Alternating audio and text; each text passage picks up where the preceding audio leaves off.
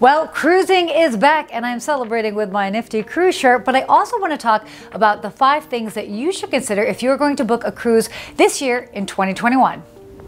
Book early for the best availability. It's no secret that there are avid cruisers out there and they are out there booking their next cruises.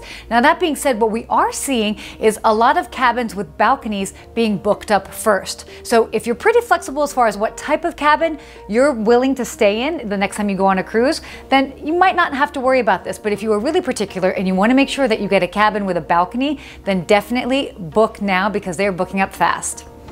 Take advantage of reduced deposit promotions. Now, what do I mean by this? Normally, when you book a cruise, they require a deposit. Well, what they're doing now to encourage people to book future cruises is they're doing reduced deposits. So take advantage, look out for these promotions, and go ahead and secure your next trip. Like many other aspects of the travel industry, there are pretty flexible cancellation policies when it comes to booking cruises. Now that being said, if you are looking to book, I do recommend looking for refundable fares because that'll make things so much easier should you need to make changes. But always read the fine print, but know that there are some pretty flexible policies out there right now. This shouldn't go as a surprise, but cruise prices are going up. Why? Well, there's a lot of demand and it's a bit twofold. On one hand, there is this reduced capacity that a lot of cruise lines are required to have right now or that they're exploring as they're getting back into cruising. But on the other side of things is that there is a lot of demand.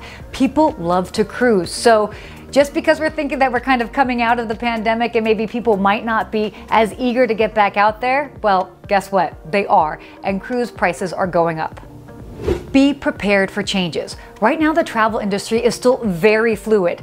Yes, pun intended. And that being said, a little bonus tip on this. Consider booking your next cruise with a travel advisor. You basically have somebody that's in your back pocket that can help you navigate all the different cruises that are out there, the different rules and regulations, and should you need to change, you've got somebody in your corner to basically help you navigate those changes. So consider doing that and just be flexible in case things change. Well, that's it for today. I want to know, are you a cruiser? Do you love going on cruises? Have you never been on one? Are you eager to go back on one or maybe still a little bit hesitant? Let us know in the comment section below. And as always, thanks so much for tuning in. I'll see you guys soon.